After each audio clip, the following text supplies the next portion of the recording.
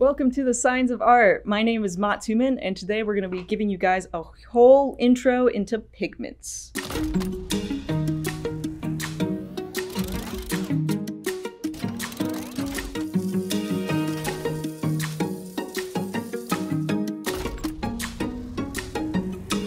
Pigments, what they are essentially, is really any kind of substance that can be ground down into a small enough particle where it will retain its color and be insoluble in a paint binder. That's a kind of complicated definition, but we're gonna break that down for you guys. So insoluble in a paint binder, that means that if you put it in an oil for oil paint, if you put it in water for like watercolors or an acrylic, it's not going to absorb into the water like a dye would. It's gonna stay in its granular state throughout the binder that you're using.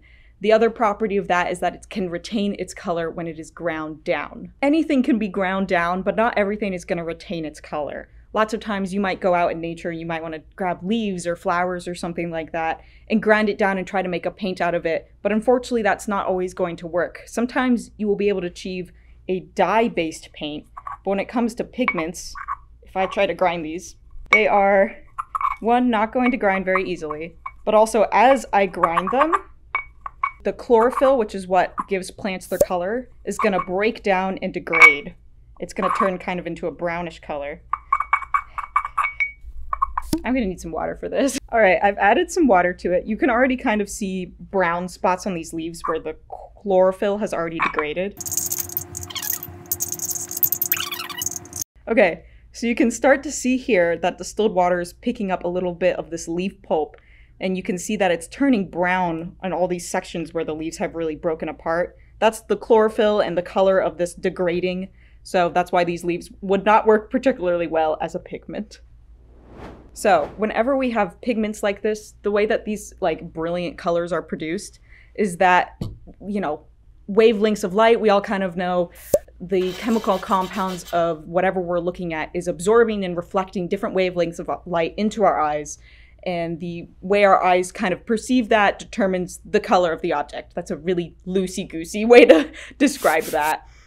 But essentially, when I was grounding down those leaves, those chemical compounds were being altered, they were changing, and that's why the colors were changing. When we have things like pigments, which are commonly made from stones and clay, those, when they are ground down, are able to hold on to their color the best they can. So that's how we get these beautiful pigments. While we couldn't get any pigments from those leaves, pigments come from a large variety of different sources. A lot of them really sketchy, honestly. But we're going to start out with some of the non-sketchy ones. So some of the oldest pigments that were sourced were actually from clay.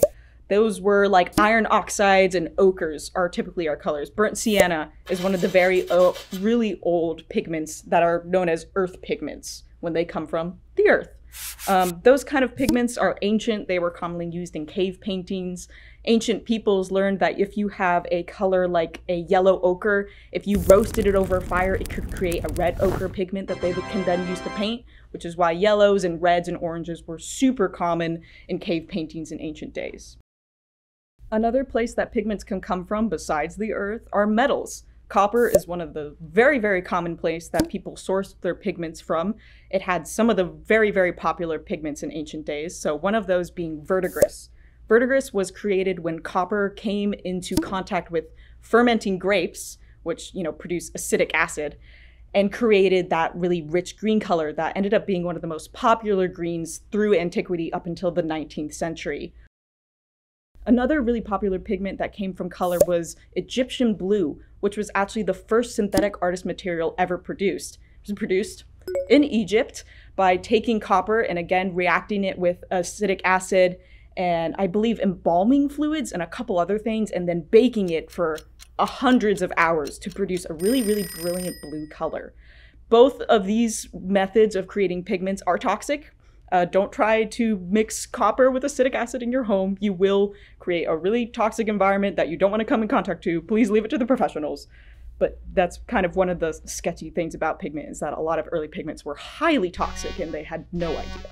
Another one of the popular pigments that comes from a metal is lead white. Luckily, lead white is not very common these days. As many of you know, lead, very toxic. But lead white was originally created they would have coils of lead that they would then cover with cow manure, interestingly enough, and then react it with, again, acidic acid. A lot of pigments came about from the reaction of different metals with acidic acid, and then they would scrape the crust of whatever formed on those coils, and that is how we got lead white pigment. Another pigment that definitely comes from very sketchy origins is a color called mummy brown. I am going to say right now, this is not real mummy brown, and it's really good that it's not. Oftentimes, this pigment is also referred to as caput mortem, which is the Latin for deadhead. I took 4 years of Latin and I can't remember what that's supposed to mean. But anyway, caput mortem or mummy brown, they were originally created from mummies. Typically human or cat mummies were used. If you're wondering, like, why did they think of this? Who thought this would be a good idea? It was apparently because people believed that originally the Egyptians had used something known as bitumen, which I believe is a type of petroleum, in the mummification process. And bitumen was something that was commonly added into paints back then. So they thought, it's ready paint. Luckily, we also don't do this anymore. Grandma is not being turned into paint.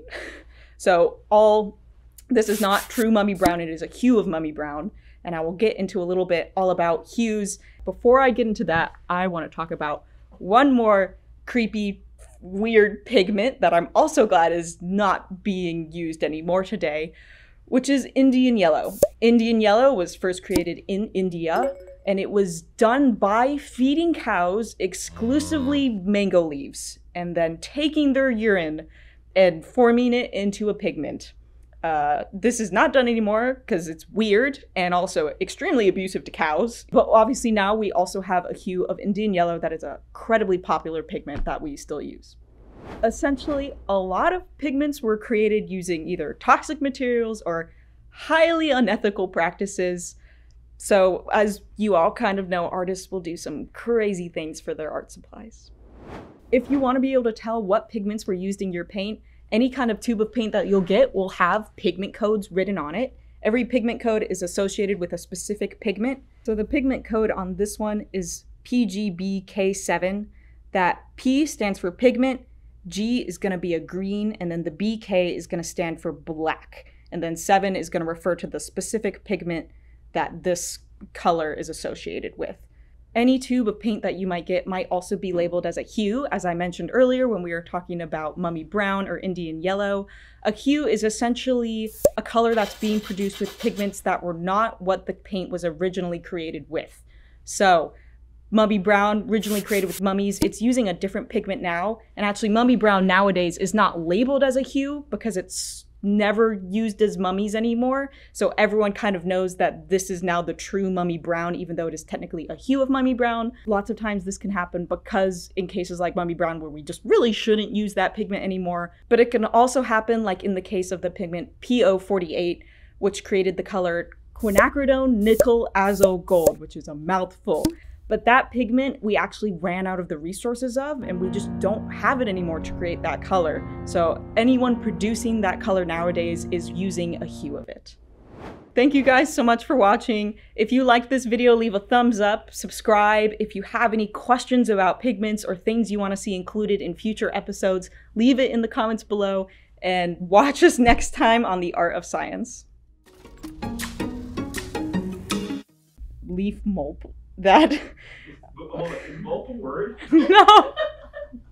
I was trying to say mulch and pulp, so I said mulch. I didn't know if because I'm learning new words. It sounds like it should be. Mulch.